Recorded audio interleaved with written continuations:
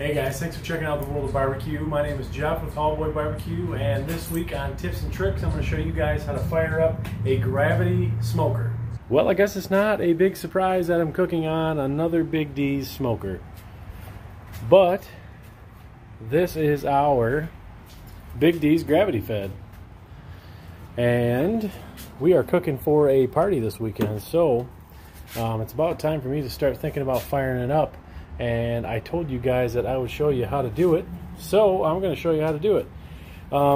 Quick little rundown of a Gravity cooker.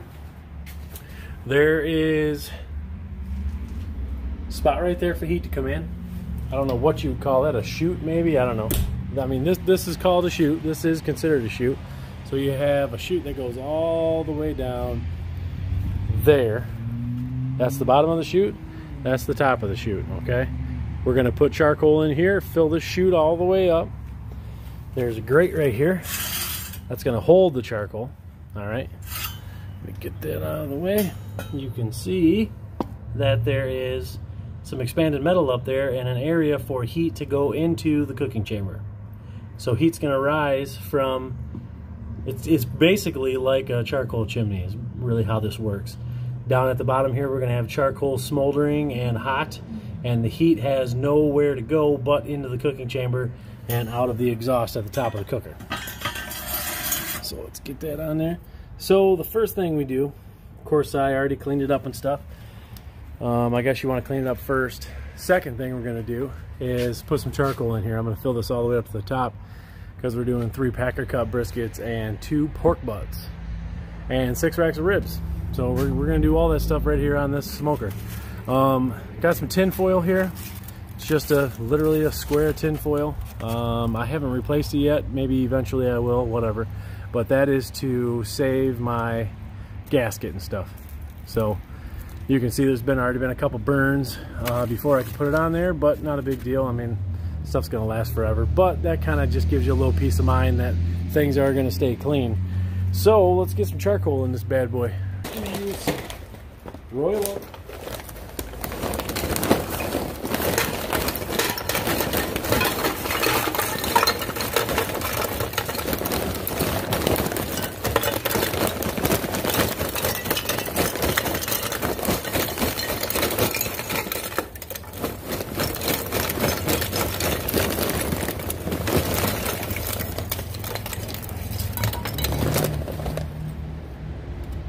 That guy doesn't look too bad.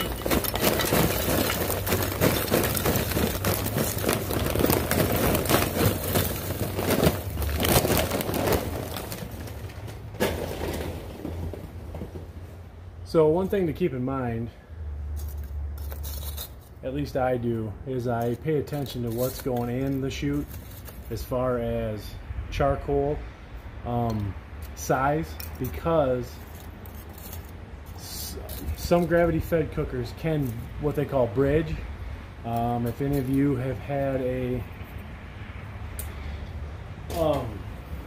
water softener, you know, your salt in there will bridge.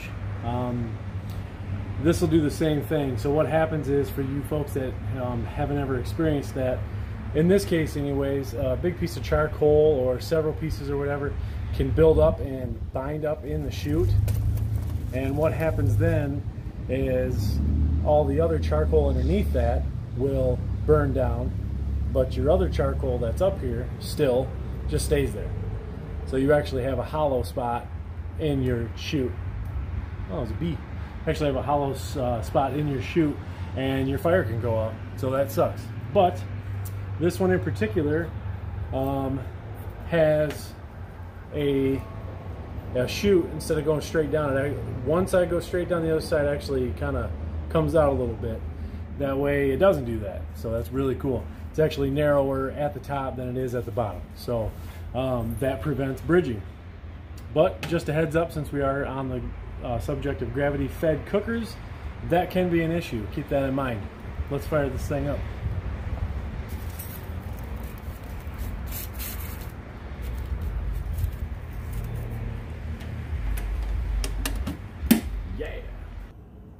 we are looking in the bottom of the chute, and the actual firebox of the gravity fed cooker. This is a technique that I have developed, I guess. I mean, you know, I'm not taking credit for it, but this is just something that I started doing because it worked for me. So I guess when I say I developed it, I don't mean I invented it, but this is just something that I have come across that works for me by trial and error. Those are 2 chunks of cherry wood, which I would be using during the cook. When this is up and running and we're full capacity, whatever we got meat in, and we're actually cooking, I'll set a piece of wood right here as close to the door as I can, and it seems to smolder well right there and not burn too fast, all that good stuff. That's how I do it in my smoker, so, and it works well. So these are the chunks that I use, and obviously you see I have one stacked on another, and then I have 2 paraffin wax cubes on the top of it, and it gets those cubes tall enough to where it'll reach, the flames of them will reach the charcoal above them in the chute, and that starts the fire. So let's get this going here. Usually one will light the other, but whatever. So right now I have the top of the chute wide open, like you see me with the tin foil putting charcoal in the top of it. And because obviously those are rocking and rolling there, because of that, it'll just be like a charcoal chimney, like I've been saying this whole time, and it'll start burning up because heat rises, etc. So you'll have that fire start to smolder up. Works really good. But that's how I start mine. And usually I leave everything wide open for about 20 minutes. So I'll leave this wide open, and I'll leave the top of my chute wide open for 20 minutes, and usually that gets everything hot enough to where I can start shutting things down.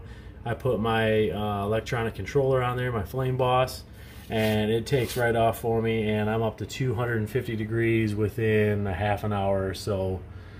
So I give myself an hour plus, maybe an hour and a half, something like that. I don't need all that time, but I do give myself an hour or more if I can to start up my smoker. So anyways, I got a bunch of work to do with this catering job, so I'm gonna leave this video at this. This is just about it. So I'm gonna get that charcoal going, as you can see, and it'll be about another 20 minutes, something like that, and I'll start shutting everything down. I will take those 2 logs out of there, and until I have meat in there, I won't put wood in, like I was showing you before. I won't put wood in here until I have meat in it. So I'll put my meat in there, and right after I do that, I come over here, I open up this firebox door, I set a log right here, and then shut it up, and we're cooking. We're at full ride there. So that's it. That's how you start a gravity fed cooker. I hope you guys are enjoying our videos. It's summertime now, so between catering jobs and my actual 9-to-5 job ramps up during the summertime, so I'm doing 10-hour days, and on top of catering and competitions and then doing videos for you guys, life gets pretty hectic. And I mean, as some of you know that follow the channel, we have a baby on the way, etc. So things are just ramping up, which is cool. We like it busy. So I'm trying to put out as many videos as I can, is what I'm getting at. It doesn't always end up working out that way, but I'm trying to do as many as I can for you. So I'll keep doing these how-to videos. I'll keep doing competition videos. Actually, this weekend we go to Wayland, Michigan, and I think I'm going to do a compilation video of a couple contests in one video. So you guys will get to see all that too. So please subscribe if you like what we have going on here. Of course, plenty of content to come. As fall approaches, stuff like that, I'll be doing more videos. I'll be doing more patio stuff, recipes. We'll be doing more interviews. I want to do some trailer tours of other people's barbecue trailers and stuff. So be looking for all that stuff. We appreciate you watching. And I will see you guys Sunday.